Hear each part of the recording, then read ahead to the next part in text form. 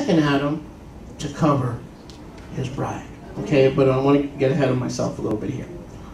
Baruch Hashem Yahweh. Okay, so nakedness is a sign of what? Being open to temptation. In the very next chapter, in Bereshit chapter 3, what happens? Boom. Adam's not covering Eve. Eve is isolated. Eve is left alone. And what happens? Satan gets Eve right into the original transgression. Right?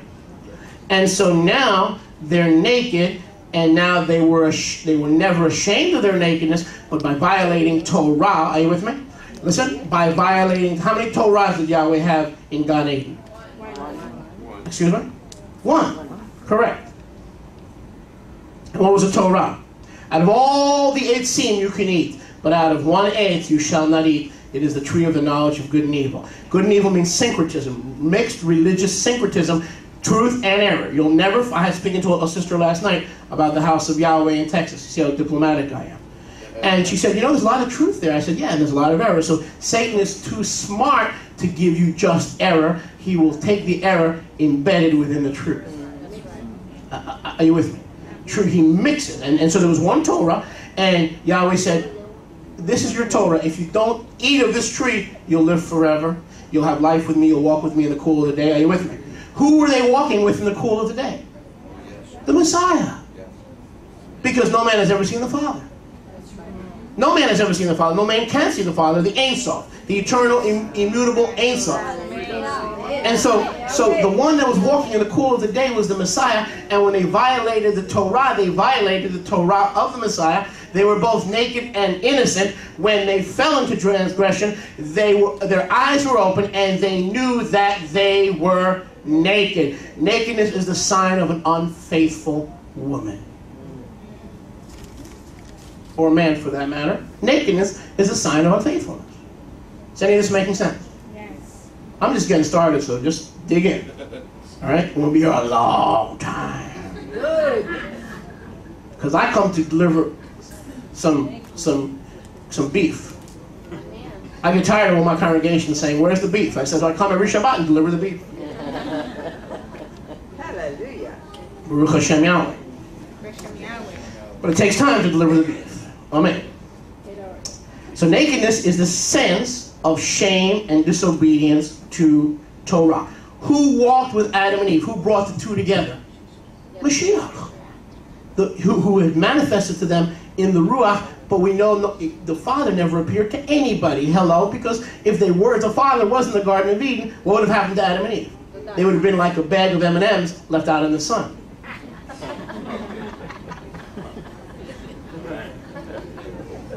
So it was Moshiach who brought them together. And he goes, I'm watching, but now you've sinned against me, and now you're ashamed of your nakedness. Who told you were naked? It wasn't me. Who told you? Who gave you this awareness that you were naked? Are you with me?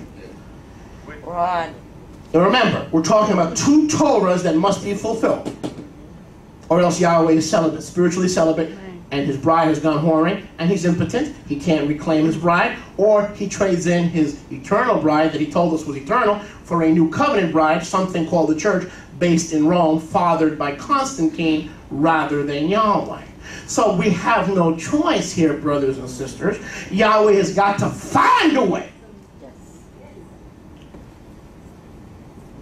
to fulfill the Torah of jealousy and adulterous woman which Israel broke. What happens when Adam and Eve sinned? What was in that tree of the knowledge of good and evil? The Torah of jealousy. The one who was walking with them said, what happened, Adam? Where are you? What happened? I wasn't good enough for you? I didn't love you enough? I wasn't with you enough? What happened? So immediately Moshiach became jealous. Turn to your neighbor and say, Moshiach became jealous. And the second thing is, Adam and Eve, being one flesh, had become an adulterous woman. And I hate to tell you this, lady, I love women, I'll tell you. I gotta confess. All right, the word says, confess your faults one to another. I love women. But I've got to be frank with you. They're not, when the Bible speaks of women, it's not very often complimentary. Not in the terms of Yahweh's born-again children. in terms of pictures, types of religion, types of religious systems. Are you with me? Yes. It's not always a very complimentary metaphor or allegory when Yahweh uses women. He loves women. Don't misquote me now. Don't go home. Some of you don't understand my humor. You're going to go home and say that the Bible doesn't like women. I didn't say that. Turn to your neighbor and say, he does not say that. I said, women is a metaphor, an allegory that is not always used in a favorable fashion by Elohim Yahweh. This is deep stuff, brothers and sisters.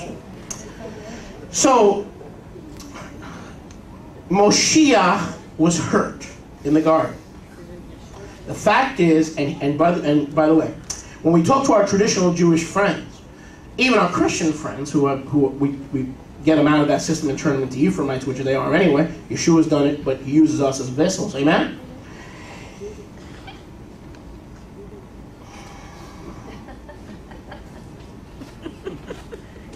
How many times have you been taught that gold gave the Torah? Gold! What gold? Toad, gold, road? What gold? The one that crashes into buildings, the one that sits under a tree and passes gas. Which gold are we talking about? You better start using Yahweh, because these are the last days. And you better identify the one that loves you and keeps you and protects you. Are you with me? Where was that? So we've always been taught, coming out of that system, and believe me, even a nice Jewish boy like me has come out of that system, that God the Father gave the law. No, I want to show you today that the Messiah married Adam and Eve. I'm going to show you today that the Messiah gave the Torah, because this is paramount to showing that when Israel became an unfaithful wife, an unfaithful bride, she did not sin against the Father, she sinned against the Messiah who married her at Mount Sinai. I'm going to show you today, clearly in Scripture, turn to your neighbor and say, clearly in Scripture, that it was the Messiah who gave the Torah, not the Father. The Father did not leave heaven, evacuate heaven, or allow himself to be seen. It was Yeshua, the one who married Adam and Eve, that couple ate from the tree of knowledge of good and evil. They became unfaithful. Are you with me? And then Yeshua said, okay, now I'm going, my first bride, the one that I was most intimate with, what happened to him? He let his messianic standing in heaven get to his head. And he uncovered himself before me. Are you with me? The second bride, Adam and Eve, everything was fine. Everything. I was walking with them in the cool of the day. They also violated Torah. I gave them one Torah. They couldn't even keep one Torah. Right? Now Mashiach is getting jealous. When he cried over Yerushalayim, he says, oh, Yerushalayim, Yerushalayim, you who stones the prophets and kills those who are sent to you. I would gather you as a hen gathers a brood, but you would not come. Behold, your house is left unto you desolate. Amen? That was the jealousy of the Moshiach over his people Israel. Remember, he always has one bride. I beg you, I plead with you, I encourage you, I admonish you. Take out of your head and out of your heart the old tapes that the church is the bride of Christ. When you start teaching and believing that the church is something, I don't know what the church is apart from Israel, but when you start teaching that, what that is dispensationalism, meaning the Father has changed his bride. If the Father changes his brides, then Malachi 3:6 is a lie. I am Yahweh, I change not. The sons of Jacob are never consumed before me. Hebrews 13:8. Yeshua HaMashiach is the same yesterday, today, and even forever. The bride is the same. Yahweh's covenant faithfulness is at stake. His reputation at stake. His loyalty is at stake. His legitimacy at stake. If whatever you call the church is not the continuation, renewal of the physical, historic people of Israel, then, brothers and sisters, you are accusing Yahweh of polygamy and lack of faithfulness and adultery. And Yahweh is not the adulterer, it is the bride who has become adulterous. Are you with me? This is crucial stuff. Crucial for you to cut those tapes that your pastor back on the East Coast, back on the West Coast, has taught you that something called the you-know-what is the bride. It is not. That is an anti-Semitic, anti-Hebraic, anti-Yahweh theology designed to portray Yahweh as a schizophrenic who changes brides like you and me change socks. I'm telling you because I love you. Go ahead and get angry at me. That's fine. I can deal with it. Israel's renewed.